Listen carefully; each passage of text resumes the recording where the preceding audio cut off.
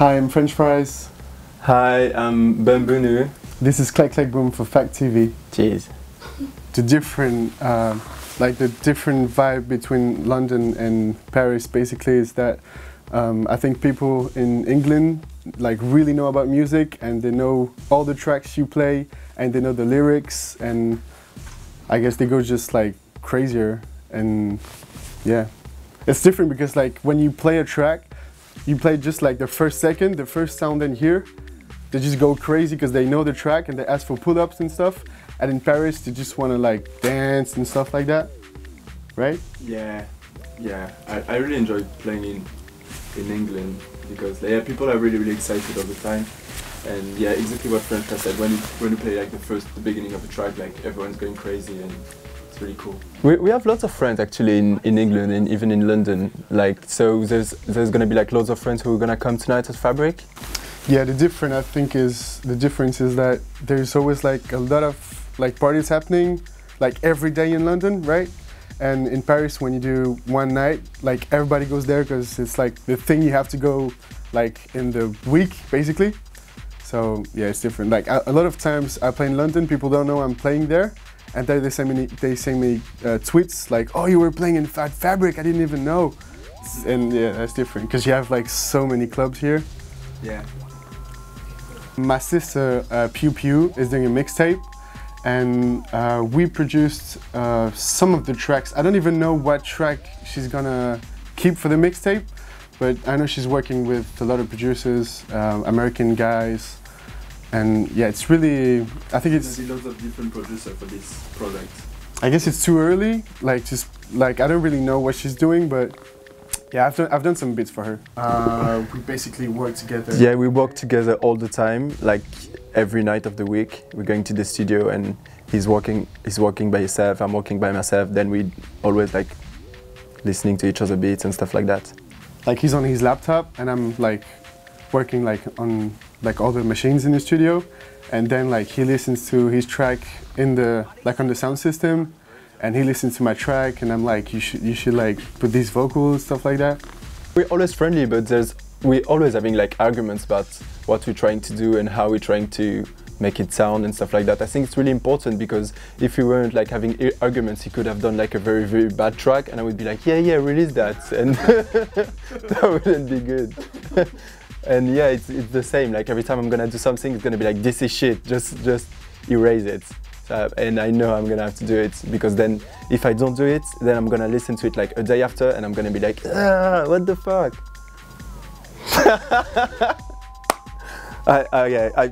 We just noticed not so long ago that I'm doing something weird when I'm DJing. Oh yeah. every time I'm gonna DJ and put a track, I'm gonna put my hand like that here on here, and I'm gonna stand like that, and it's really weird and I don't know why I'm doing this all the time and I don't even realize it. And sometimes when I drink, I'm drinking my glass and my other arm has to be like that too. I think I'm saying them because otherwise... The funny thing is that he's a model. He's actually a model. So every time I see, he actually doesn't care about clothes or anything like that, and I'm always oh, I know you think you're so pretty and stuff like that, and he's always no, and I know he's not lying, but when he plays and he's like that, it's so funny, you know what I mean?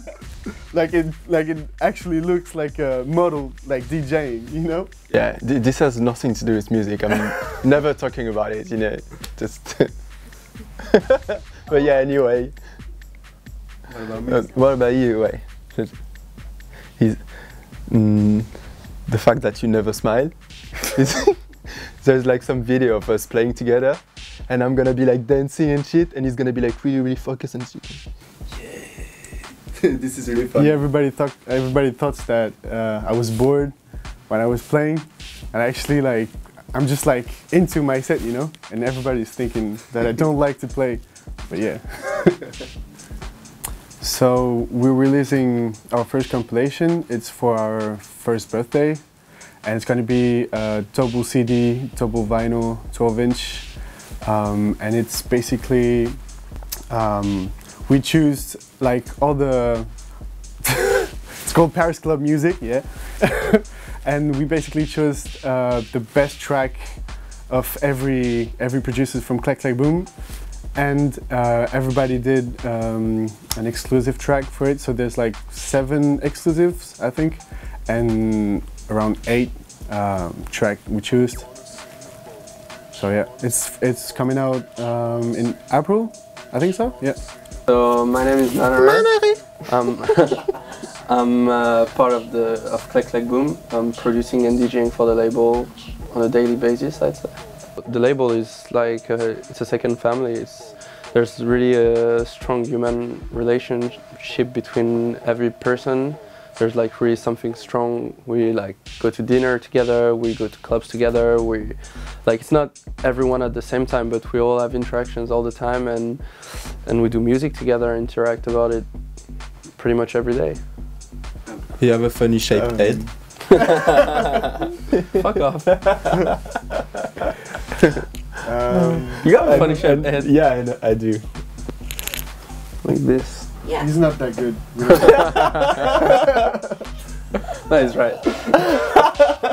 Now sometimes he's gonna have some really weird ideas, and sometimes we're gonna be like really impressed. I don't know. He's like, what can we say about Manare? Do you want the mic? No, it's cool. No, it's okay. I'm just here. No. Maybe he's the deepest guy of the label. Maybe. Yeah, you're definitely the deepest guy. What? Yeah, No. easily. Okay, maybe I am. And he's always gonna do like wicked DJ set, and then he's gonna be like very emo and be like, ah, that was shit. And we're all gonna be like, no, that was good. And then he's gonna be like very cute. Nah. That was the worst introduction of my whole life. And you can zoom on his mustache. These are the worst friends.